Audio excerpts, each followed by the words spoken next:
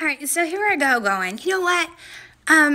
Just whatever, I don't care. He's like, well, if you don't have any weapons, then you shouldn't mind that we're searching your bag. And I'm like, I don't have anything to hide. What the fuck? All right, so meanwhile, like 2 seconds later, I'm like, oh, fuck, I do have a weapon in my purse. Uh-oh. This week's message to my haters is about shame. I know it so well. All right, so as I was saying, spaghetti-o. I'm dealing with, I love when I rhyme. I did that this morning earlier with something else. And I was like, girl, rhyming is in your head. It's the poetry thing. All right, meanwhile, listen. All right, here's what happened. I ain't gonna believe me. All right, so I'm like, wait a minute. You called security after me just because I arrived? I literally just walked in the door, all right, at this particular hospital, whose name shall remain anonymous right now. So they call security. What the fuck? I did nothing.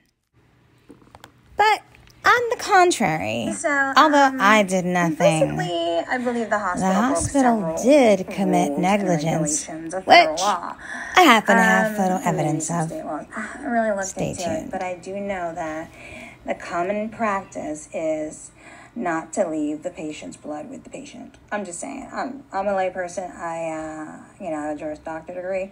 I don't have a medical degree, but I think this might have been a message that we don't like you, we don't care for you, or maybe it's just the hospital is so negligent that they lose everyone's blood. And I don't really know if I should trust any of my lab results at this hospital at this point. So, as I said, you would not have believed me. Believe it, because I have photo evidence. Here it is. And I don't know what blood they're using, but to that day for my lab work, but you left me with my own blood. Figure that one out, guys. I'm scratching my head. I don't know. Seems to me there's something the hospital needs to work on. Change your policies.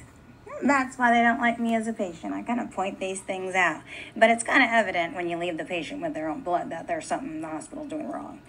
That's just me. Okay, so here's my problem with this hospital. Okay, well, you know what? There were only like 2 people in the lobby. 3, okay.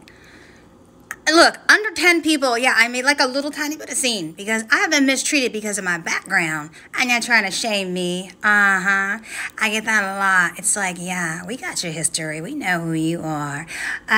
So don't let anybody shame you. Yes, my children were removed from my home back in 2014. Lot of backstory there. You know what? You just can't like take that one fact and say, hey, that person is evil. Hey, that person is undesirable just because this particular thing happened. All right. So be strong.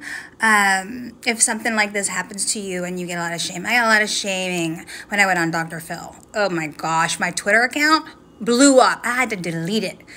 Delete everything. I deleted some videos. I deleted the entire account. So those people who are like, she's an attention whore, not fucking true at all. I could have kept that. I don't know. It went up to like, I don't maybe know 100,000 or certain people watching me. And I was like, it's not worth it.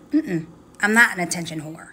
All in all, it was an interesting experience with this hospital. I've had some experiences with hospitals and kind of their negligence, but stay tuned. You'll see more. I'm sure. And until next time, guys. See you soon.